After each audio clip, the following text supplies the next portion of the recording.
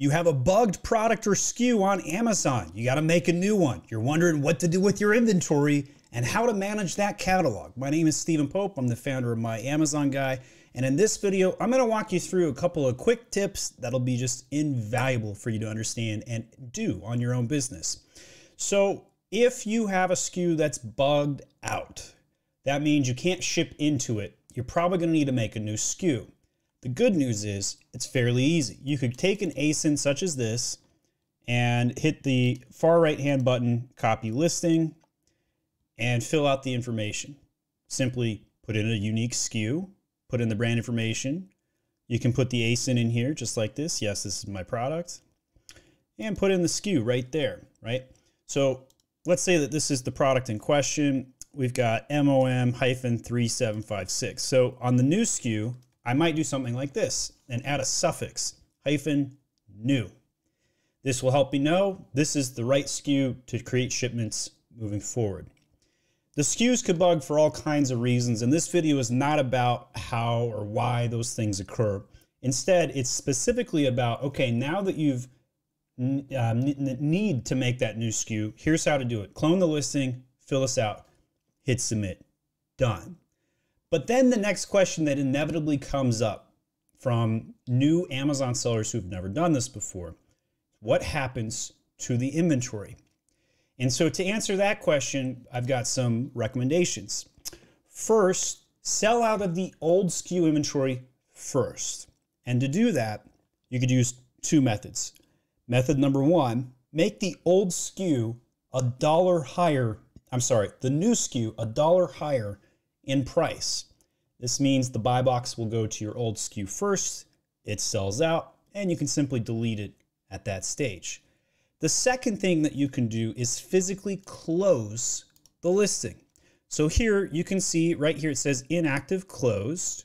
The ASIN is fine. You can close a SKU without affecting the ASIN. Now, if that's the only SKU live on the ASIN, obviously the product is going to go inactive.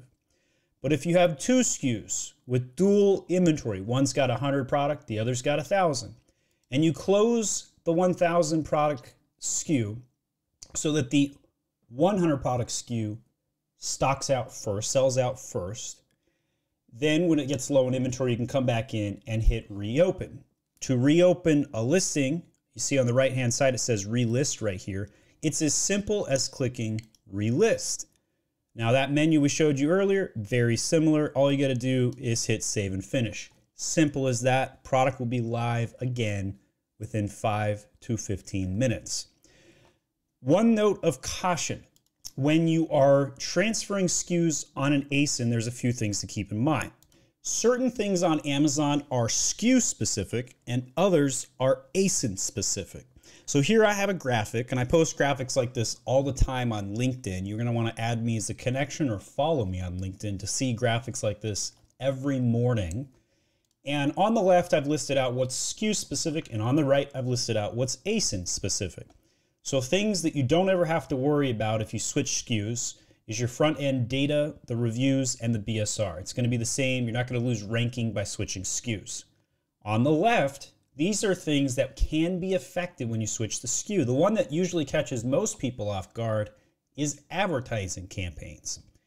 If you've made hundreds of advertising campaigns and you switch SKUs, all of your old campaigns will be inactive without you adding the new SKU into those campaigns. So you will need to re-add the new SKU into those campaigns. Following that, you're good to go. No further damage. The ACOS isn't going to change. Nothing out of the ordinary if you're going from FBA to FBA. Obviously, if you switch from FBM to FBA or FBA to FBM, those are going to have different results. And that would be whether you're prime or shipping it out of your own warehouse. Other things to keep in mind, the shipping method is SKU specific. So you could have one SKU for FBM and another for FBA. This is exactly what I do on my account.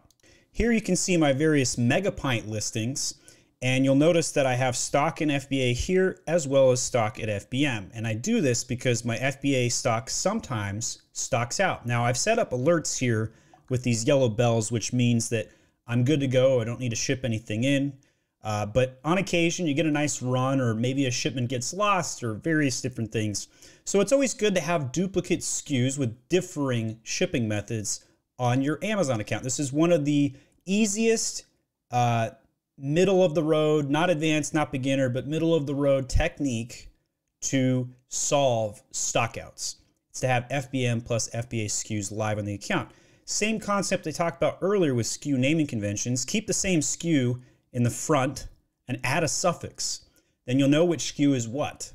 I always like to have very basic SKUs with maybe the last 4 digits of a UPC code to identify the product very quickly, because obviously when your warehouse is creating a shipment, they can read the SKU. It's on the labels. And so if the SKU is too long, it gets cut off, other various challenges occur. All right, so let's go back to this. So that's shipping method. Data attribute submission. This one takes a little bit of explaining. So I always store my data on the first SKU that I create. Generally speaking, I make the FBA SKU first. But if we click on edit on one of these, if the data is present on a SKU and I make a duplicate, I typically don't add the data to the duplicate unless I'm going to delete the original. The reason for this is I like one single source of data to master all of this information. If you have 2 sources of data, then you got to update in 2 locations, and then you got things going back and forth. And sometimes I'll get inquiries like, I can't change my image, I can't change my title. And we'll go into the account, we'll realize they've submitted it on a second SKU, and they didn't realize. You got to change it in both spots. So if you're going to switch the data from one SKU to another, though, you're going to want to come in and back up the data. Now, I have a video you need to watch next, and that is the CLR report, how to back up your catalog data. You can go into, click on this button here next to watch this video, or type into Google how to back up your Amazon catalog data, my Amazon guide, and you'll find my video here, and I'll walk you through how to back everything up. And then once you've backed it up, safely delete it, put it on the new SKU, and you're off to the races. We have a bunch of other catalog data and informational videos like this. Check out this playlist, and thanks for watching.